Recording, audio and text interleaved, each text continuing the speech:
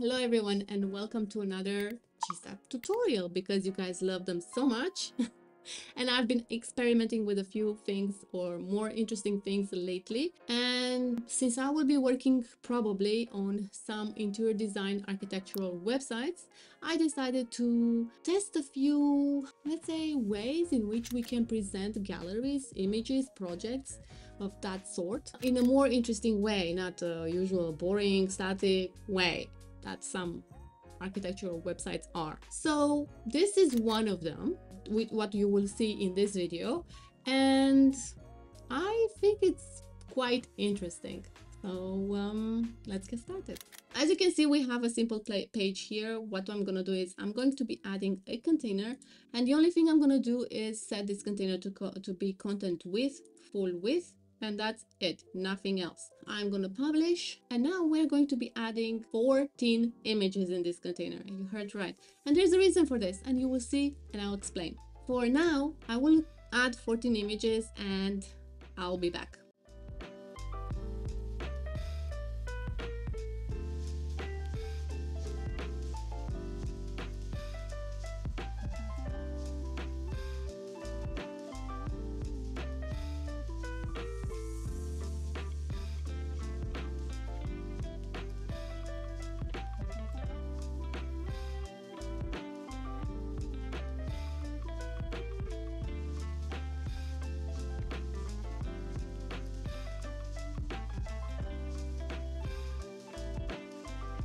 All right, I have added all the images that we needed, and as you can see, they are all weirdly on top of each other, but we're gonna fix that.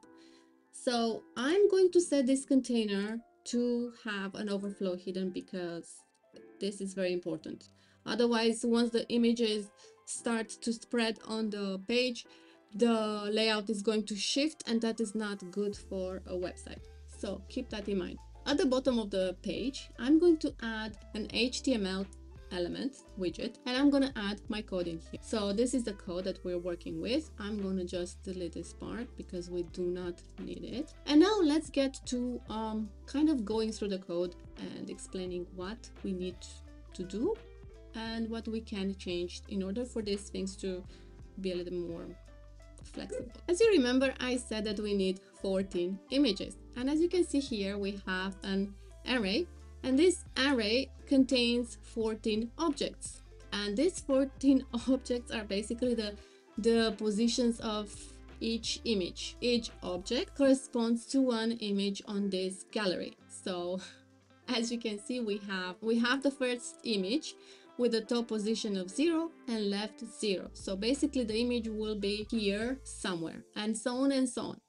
Pretty simple, right? If you want to add more images, although I don't necessarily recommend it because it's going to clutter the gallery, it's going to look weird, not very aesthetic. But if you really want to do that, you can do this. Basically, copy one of these objects, add it at the bottom. But right now, as you can see, the pre-last position and the last position is the same. So these two images will have the same position. That means that you will see only one image on the page, and that is this image, because this is the first image, and it's going to be basically like this, and behind it we're gonna have another image, which is the last one. If you don't want to have that happening, basically, let's say we bring it a little bit up or down, left or right, you will change the numbers here, the percentage. So instead of, let's say, top 80, we could say 40, and then left we could say 30. That would shift the image in a different position on our gallery.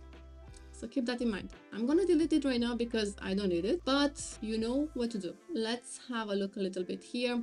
As you can see, we have this Elementor class here. This is the Elementor widget image class that Elementor provides us with, and this should not change. This is the class for each image, and we leave it the way it is. So we have it here, here, here, and here. So basically it's kind of everywhere. All right, so let's save this and let's go to see what is going to happen. Yeah, nothing pretty cool is, I mean, it's kind of working, but in a weird way. As you can see, images are kind of like on two sizes of desktop instead of being on one on the viewport. So we need to do some changes here, but first let's go to our first container, and I'm going to give this container a class, and it's going to be called gallery. I'm gonna add a little bit of CSS in here, and as you can see, all the images basically have been stacked in that corner at the top. But do not be afraid, because as you know, JavaScript does not run in the editor, it only runs on preview. So let's publish and let's have a look. Voila! Is this nice or is this nice? And as you can see, the images basically, as I said, imagine this image is top 0 and left 0, and then we have space between, and then we have a second image which is top 0 and left 10%. I think that was it, right? Let's have a look in the code. Yeah, let's reload this, and we can see better. This is weird because now it's playing in the editor, but okay. Let's see which image is which. So, as I said, that the first image is our first object position here. And then the second is the second, and so on, so on. So you basically have to click on each image, as you know, and the image will be highlighted on your viewport. If you want for these images to have a width and a height different than what you saw before, you will change it here. So at the moment that the animation loads and the image is burst, yeah, that is the size here. So basically we can change this to 150, and then this will be 300, let's say, and you will see now that that changes. It's a bit weird, but yeah, we could even make it, let's say 650. This is going to be really big, and 500.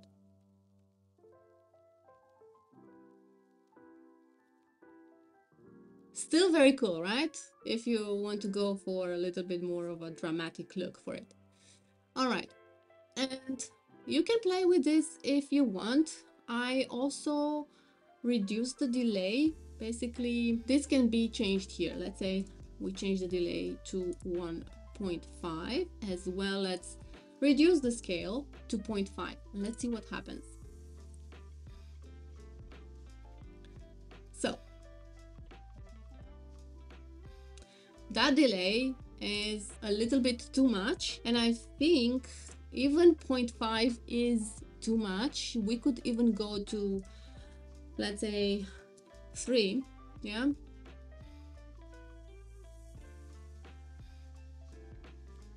and it's quite fast to load. So this is where you would change that kind of reaction. All right, so as you can see, the scale is a little bit, honestly, not satisfactory to my opinion. In my opinion, let's say if we say 2.5, what happens?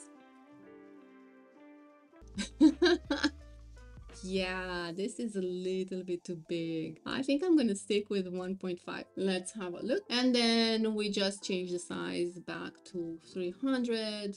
Whoops, not 330. 300 and 400. Okay, and the delay to 5.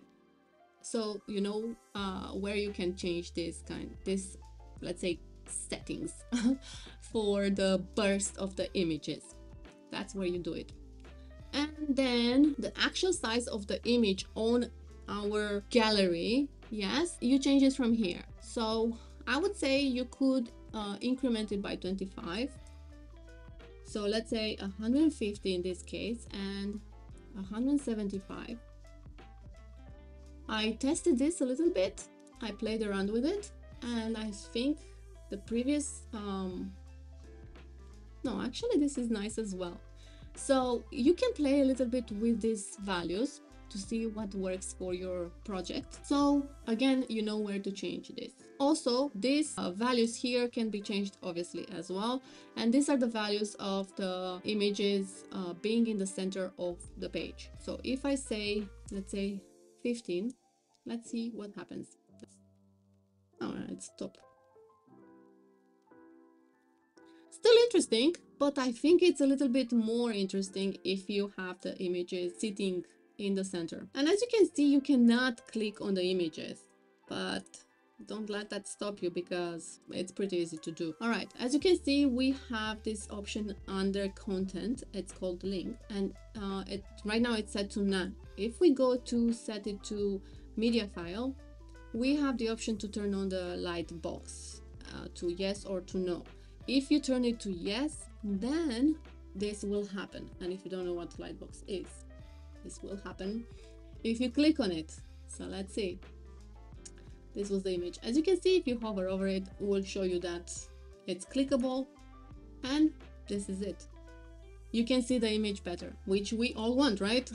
What I don't like about this, and I'm trying to figure out, or I'm thinking to try to figure out how to do it, basically make sure that you go through each image by going left or right on your keyboard, because this is so last year, just clicking on the images or off and on, and I don't like it, but that's just me. Also, if you want for each of these images to be a custom URL, basically to lead to the page of the project, for example, and very easy to do, you simply switch the link to a custom URL and go and look for an internal link if that's what you're going for, and look for it here, as simple as that. I have a problem. This gallery interacts with the navbar, and I do not know how to fix that yet. I'm thinking about it. So basically, when the gallery loads, the navbar as well kind of expands, and once the images have spread on the Canva, the navbar goes to normal. So I don't know what the issue is. Could be something in Elementor that I cannot figure out how to turn off, not to interact with GSAP, obviously. So what I wanted to say is that you could use this as a preloader, where you would have here something coming up like enter now, showing you, for example, to this beautiful icon here that you cannot see, but something visible, obviously, where you could say enter here, and you would have the menu right here. I don't know, I'm just spitballing here. If you'd like to see what else you can build with Elementor, watch this playlist here. And if you have gotten any value out of this video, please consider subscribing, liking, and sharing this video, and I'll see you next time.